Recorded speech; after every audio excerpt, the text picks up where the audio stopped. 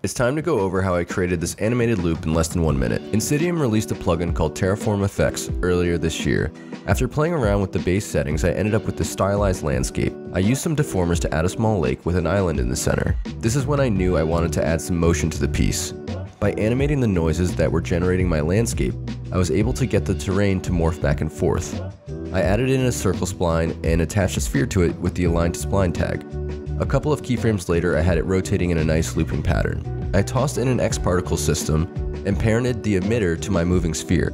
A couple of motion modifiers later, and I had the particles moving. I applied a trails generator to the emitter and made sure to keyframe the particle life so it would loop. I made some final tweaks to the materials and lighting before finally hitting render. Thanks for watching, and I'll see you in the next one. Remember to like and subscribe if you want to see more of these.